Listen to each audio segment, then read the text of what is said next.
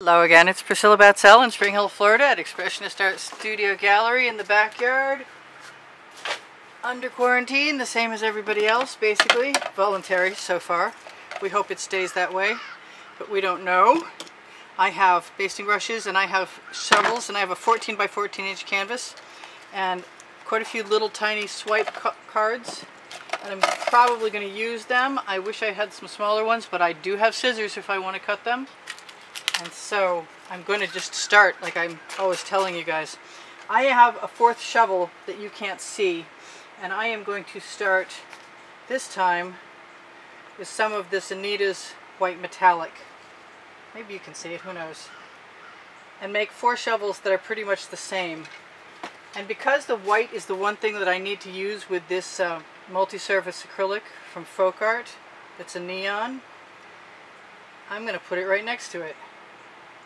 And then I'm just going to keep picking my favorite colors again, even though they might be a little redundant by now. That's a Folk Art color shifting turquoise.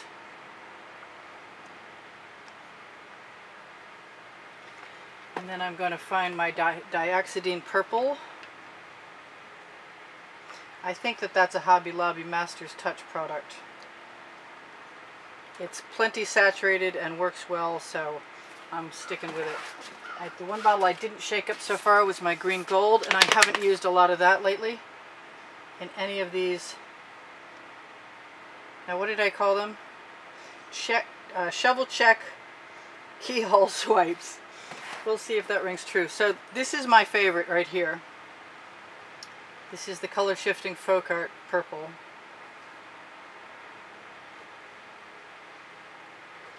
And I've almost used most of the colors I wanted, except for the one I was really after, which is either a Modern Masters Venetian blue.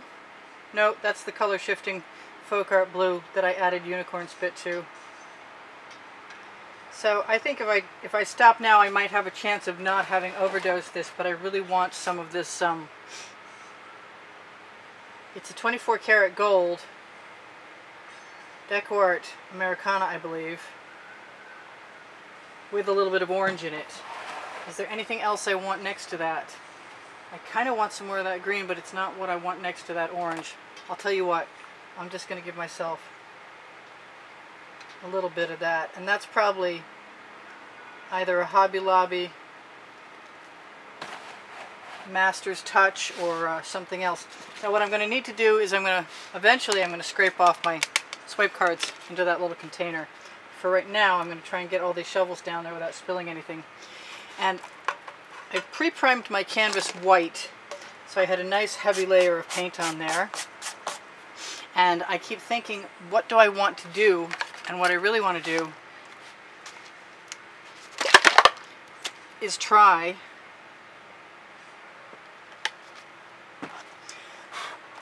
and use my shovel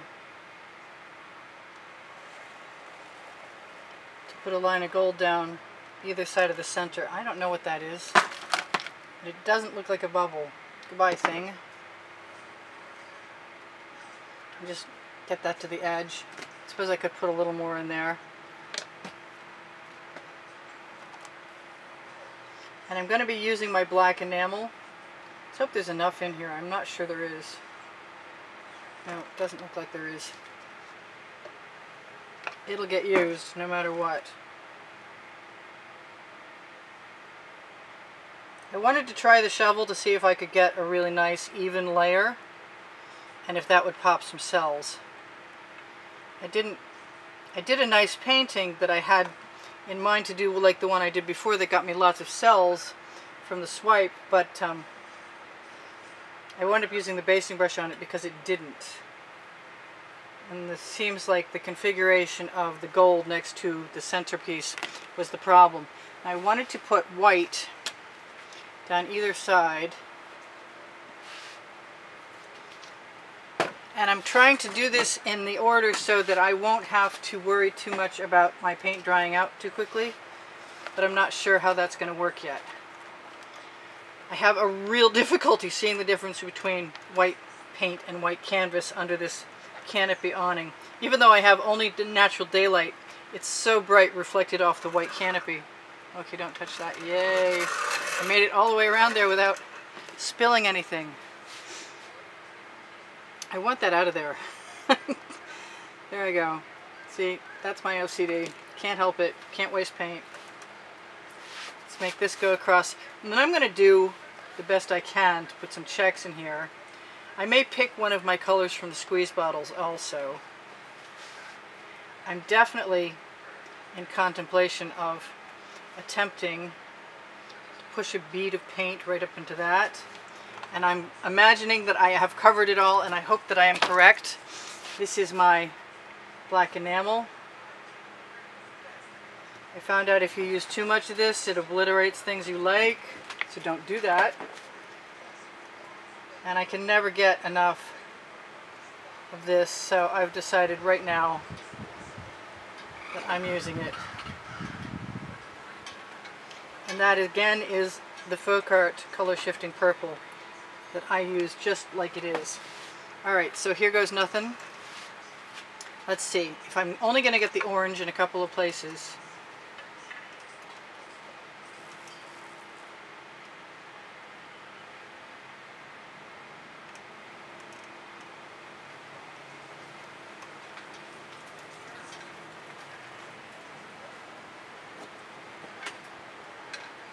I don't believe that I put paint down over a layer. Actually, it was black. That's what I'm remembering, or misremembering.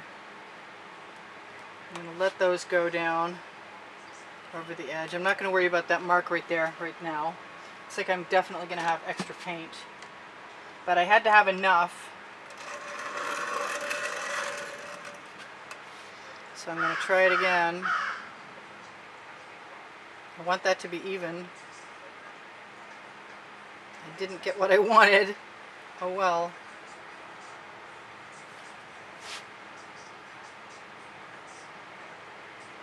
I don't even know how this is going to be, really.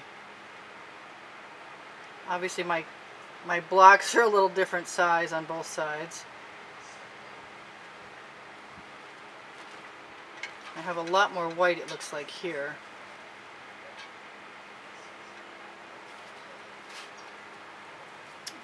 Maybe I can use one of my Princeton Art Tool Catalyst spatulas and get the colors to come down some. Whoops. It'd be better if I didn't stick it right into the paint.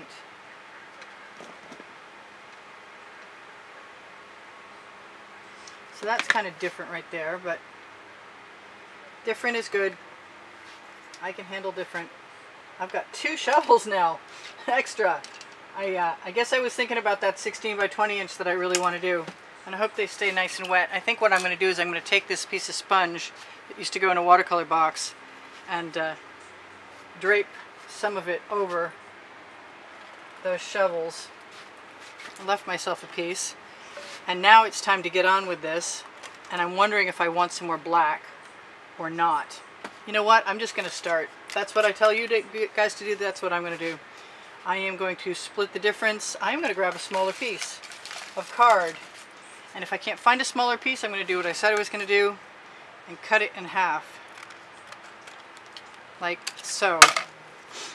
Now there's my scraping dish right here. Whoops, don't spill the paint. I'll start at the middle.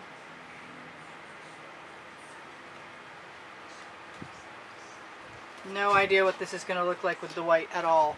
I'm going to scrape my card off. Just putting ever so slight pressure on the card so it doesn't skip and leave holes.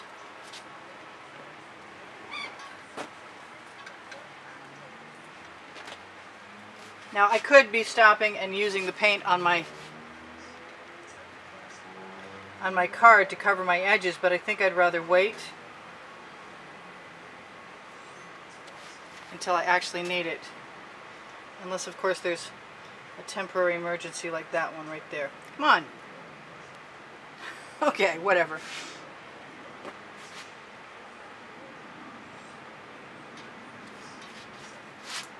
So these sort of are different every single time. That's why I'm completely compelled to keep trying them. And I'm not necessarily compelled to put a basting brush in this yet. Maybe not at all. going to tap my finger over the edge.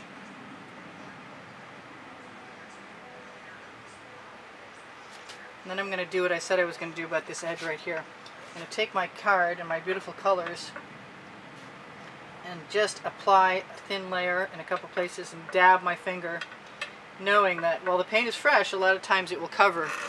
So that's pretty cool. I like that. It's still got the drama I was looking for, and I get to keep all that white. I want to go every other one. I wonder how that would be. I wouldn't get the same effect, would I? Probably not. Okay, so I'm not going to do that. Maybe next time. I'm going to take this paint right here, right now, and put it down on this edge, because I can. Hey, that's the name of my first book on the Amazon link, under Show More. It's a blue link. Which reminds me, hey, if you guys wouldn't mind watching the videos longer, it is the one way that you can help me to tell the YouTube algorithm that I might be worth giving good placement to, because it only understands watch time. Still trying to swipe into that black enamel in the center, which seems to be working out fairly well.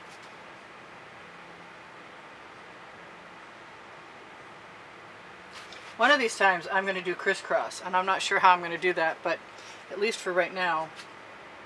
I could probably take a skewer, not that I don't want to really actually keep going, and fill that little space right now just by bouncing the skewer and dabbing, because I don't want any little blank spots. Oop, I don't want to be all the way over there either. I stole the purple! Okay, flip the card.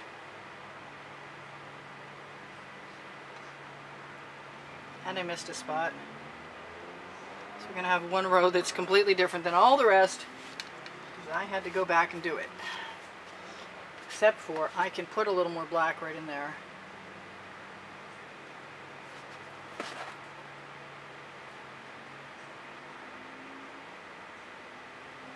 Just touch that up.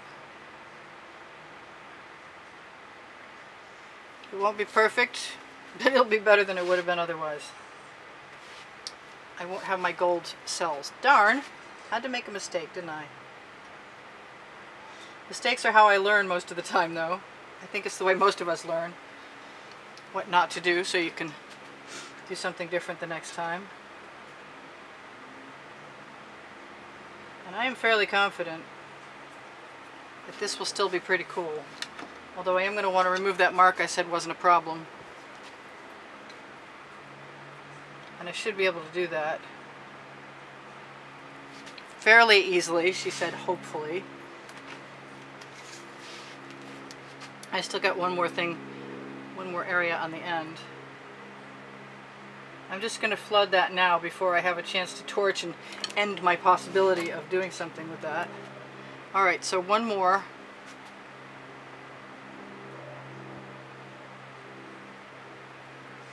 Now if I want to do something, anything, like close those keyholes up by dipping my card in to my residuals, I can certainly do that with that paint. I can do it all the way across the bottom if I want to. And that'll be cool because I'll go back and fill in anyway.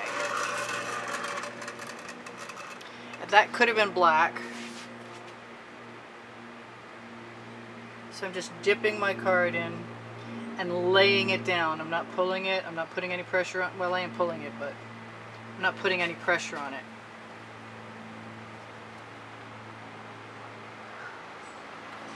I can fix the edges after you guys are gone. I don't know what to do about this. I kind of want to do something with that, which means I might want to do what? What exactly do you want to do? Nothing I can think of that comes to mind right off. I think what I'm going to do, oh boy,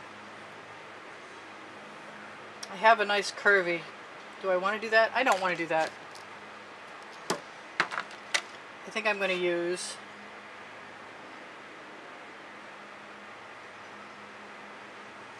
a Princeton Art Tool Catalyst spatula.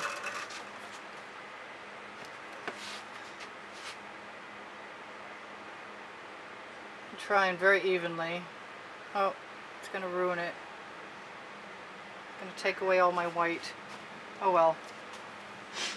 So having done that, it kind of makes me want to do a few more, and I'm not sure how I would do that without a much thinner tool. So let's see if I can make a much thinner tool while I have some time.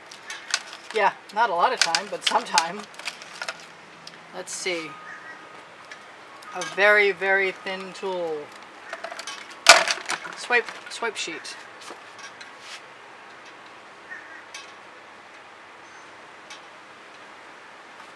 It'll make it different. Different is good. It's still not thin enough. Wow. But it's still cool. Alright, I'm just going to go down here. I'm not going to pull through that gold because I want that gold up there. I actually want that gold down here too. So I'm just going to pull that down a little bit. Pounce through it.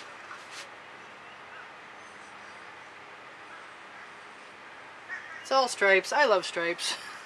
It doesn't have to be the same by any stretch. I kind of want to do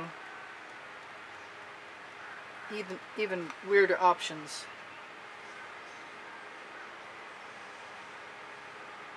Now it's true there's a little tiny piece of paint skin on that, but I like adding texture to things. I got some great little cells.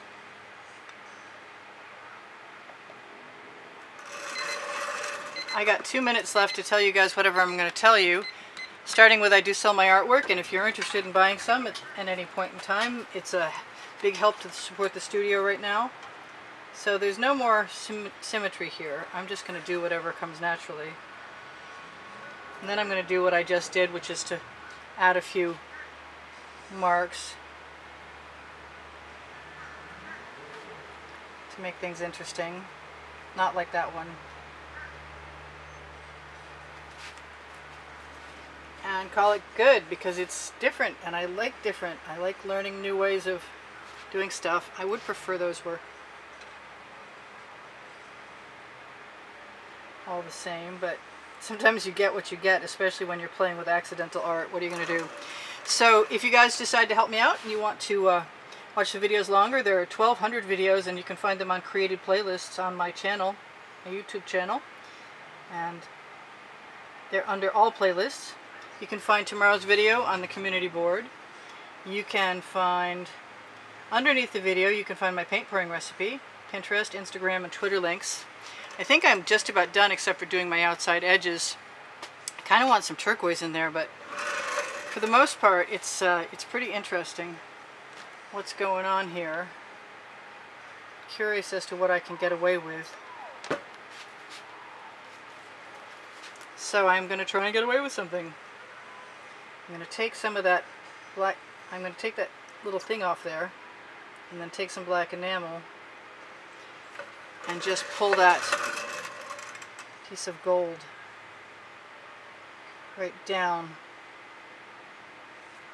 because the black enamel is what usually makes the cells.